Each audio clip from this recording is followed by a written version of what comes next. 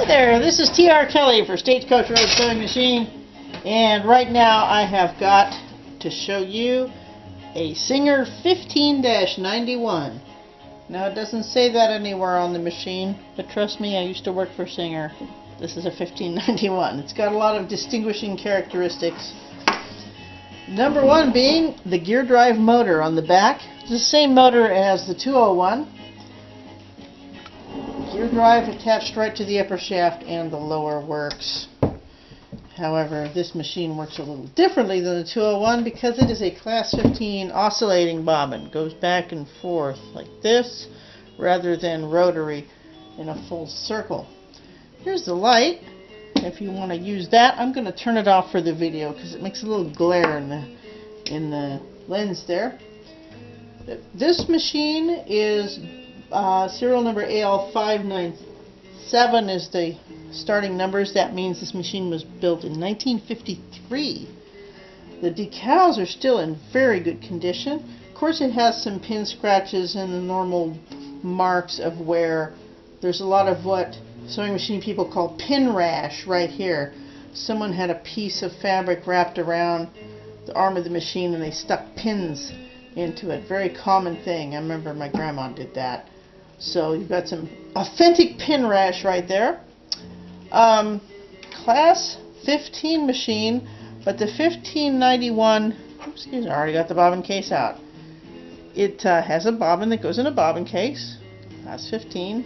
I already wound this bobbin, but how I do that is over here through the bobbin tension and then up to the bobbin winder.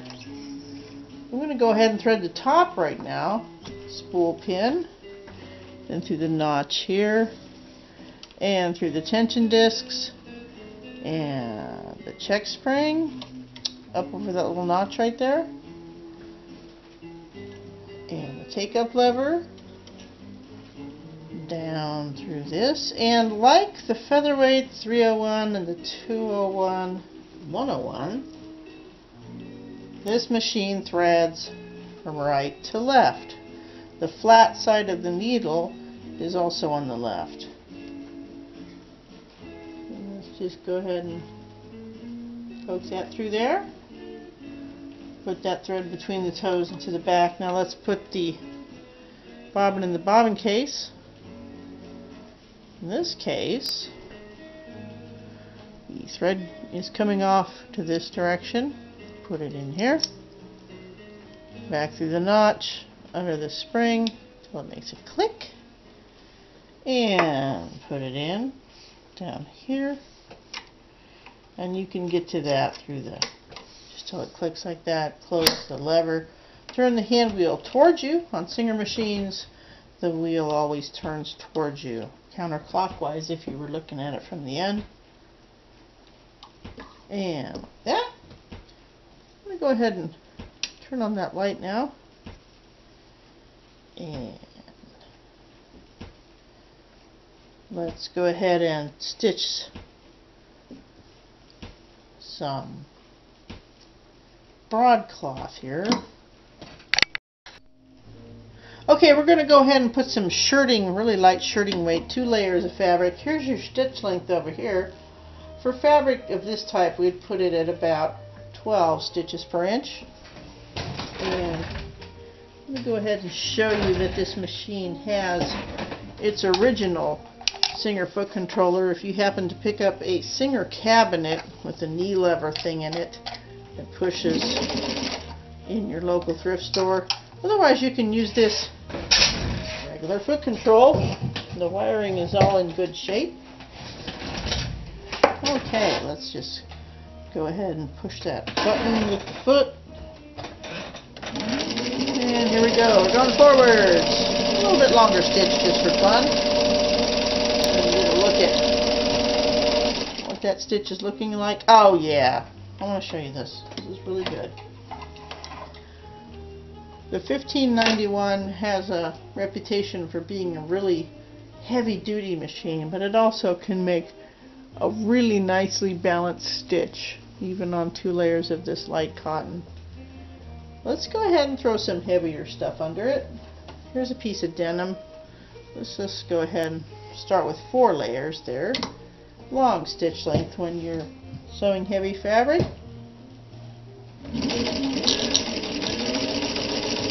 Not a problem. Here's reverse. Like that. Reverse, forward. And 4 layers of denim is not any more difficult than 2 layers of shirting. And we still keep a nice balanced stitch. Let's fold that over again and call that 8 layers of denim. It's pretty high lift on this foot here. Normally when you sew heavy fabrics you want to have a heavy gauge needle, which would be the higher numbers, 16, 18, and 20, and a long stitch length. Go down here to 6 or 8 stitches per inch. Hold the thread. Look at that. I'm not helping that. Reverse. Okay.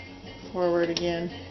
You want to be making like festival belts or fanny packs, sewing webbing, things like that. Here's the bonded leather that I like to show. This is really dense stuff. Let's let the 1591 just go right through that here. Release that foot. Again, really not a problem for this machine at all. The gear drive motor, very heavy duty.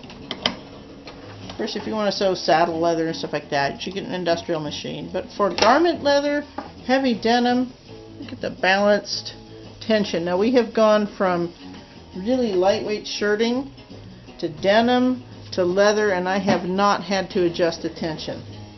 This machine is very forgiving that way. The legendary Singer 1591. If you have any more questions about it, please contact us. If you'd like to own this great machine, again, contact us. We'd sure like to see it be yours. It's one of the best machines that Singer made. Regular Singer needles, class 15 bobbins. It's ready to ship to you. Thanks for watching today. Bye.